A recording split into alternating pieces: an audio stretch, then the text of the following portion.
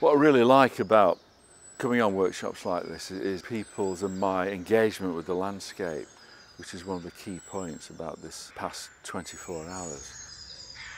For a lot of people re-engaging with the landscapes, some of them really know this place and the area, but perhaps not have listened to it and engaged with it in a way.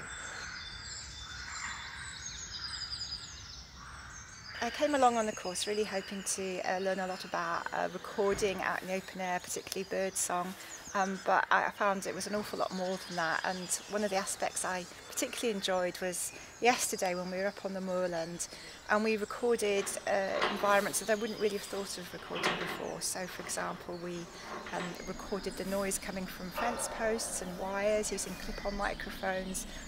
We listened to a microphone that had been put into the soil, and we listened to the underground life, which was something I really wasn't expecting to do on this course. So it's been a really interesting and really fascinating experience.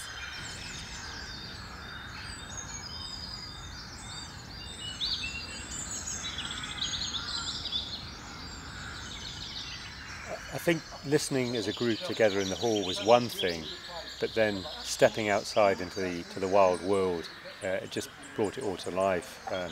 And then hearing the dawn chorus sort of wake up, all the birds from all the different trees was amazing. But then listening through different bits of kit that was lying around, which was an incredible experience in itself, has just brought a whole new colour, for want of a word, a soundscape to this place. And it was just really nicely held, really nice put together, and you felt like you were part of a community. And I think that was a really nice way of sort of finishing the day.